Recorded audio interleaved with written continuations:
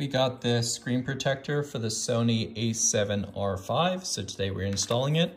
First thing we're going to do, we flip the screen around to the back so we can easily access it.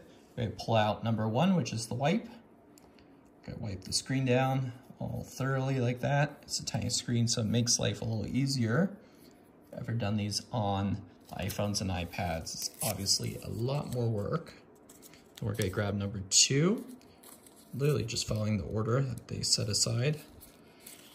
You're going to get the dry wipe. You're going to take the dry wipe and wipe off the dampness on the screen, if there's any left.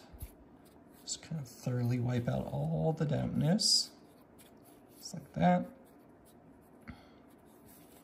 And then you're going to grab the dust sticker. This, one sec. Come like this. For today, we'll just get this, actually we'll get the big one.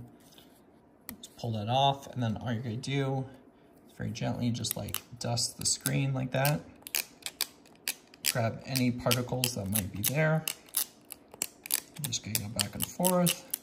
Make sure nothing is left on there.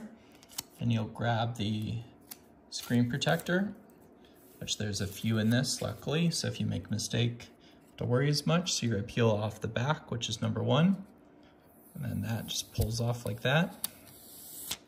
Then just put it down perfectly center, much as you can.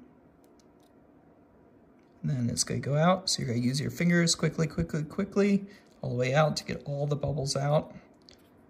And that went on like a charm. That's perfect. You can see no bubbles. Then it doesn't impact the touch sensitivity, which is really nice. So as you can see, if you touch it, we're on, there you go. Put it into camera mode. So you could still touch it and move it around, which is perfect. So now there's a nice glass screen protector protecting your screen on your camera.